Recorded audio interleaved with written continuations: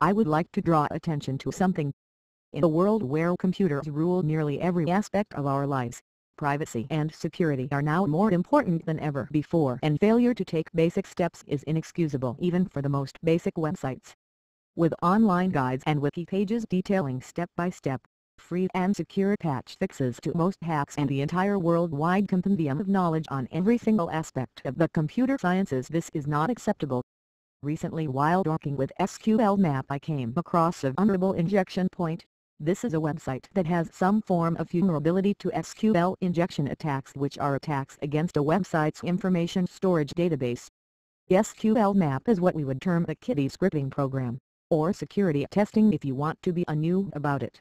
It is a tool that requires no real knowledge of computing or hacking to affect the results of a hacker, in this case the control of the site's database information. After seeing the injection point, I believed it to be a false positive and ignored it, but it niggled at me and I went back for further testing. The website was the master and developer database for Norwich International Airport.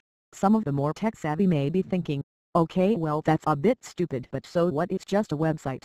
But while snooping around, I found interesting things, like how to access the emergency broadcast system, how to lock the admins out of their systems, IP addresses, passwords and personal information for a variety of people including the site developers, various high-level staff within the airport including its security department and its media center, which is where I got the email addresses I used to send this email, as well as your passwords, which you will see. But don't think I just decided to send this out to you. Firstly, I sent an email to the web developers and the internal emails I located for staff at the airport, giving them a deadline to fix or inform me that they would be fixing before the 31st of October. Giving them more than a month to sort this out. As you see, I did receive the reply, and at first I was willing to leave it at that, but today is the 9th of November, and despite the site being moved and measures undertaken as Mr. Littlewood stated in his email, the site was just as vulnerable to attack. More importantly, I was contacted by a friend of mine in the Muslim Electronic Army who, knowing my feelings about my country's systems and being on friendly terms, informed me they had a good breach on Norwich Airport to trade, which they were planning on having fun with around Christmas, which could cause alarm or disruption to many people's Christmas. Knowing the information was genuine, I had to trade 3 very good system breaches and 100 high-spec rated systems from my botnet to get him to leave this site to me, which any geek would realize is a shit trade and a pain in the ass. As such, I officially no longer give a fuck about being nice about this. I told them to secure their shit or I would make this public and let the public force them to sort this out. So now you know. What you do with this now is up to you, but this knowledge is no longer in the hacker world.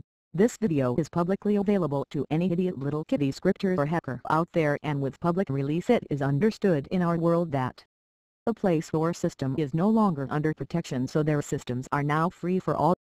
Some may see this as excessive or a bad thing to do, but that is because you don't understand our world. With a breach of something as simple as a web server, you can with talent use that to access any linked system. Airport check-in, air traffic control are systems that can be linked in a single network. Access to the web server can be used to take control or infect users of that system, giving access to even more. With access to one, you can escalate to access to all with talent. The black hat defaces a website or crashes a server and everyone freaks out and changes are made. Thus grays or whites try to inform people nicely that there are issues and we get ignored or fobbed off, so I'll let the public deal with this. Do you want to fly from an airport that may not have control of their own computers? Love and kisses, His Royal Gingerness. P.S. Sorry about the stupid text-to-speech. My laptop is so fucked at the moment you wouldn't believe, and my onboard mic is a large steaming pile of shit, and I couldn't be bothered to wait till I get paid to get a new one, so deal with it. I'll post this in the description in case you can't understand it properly.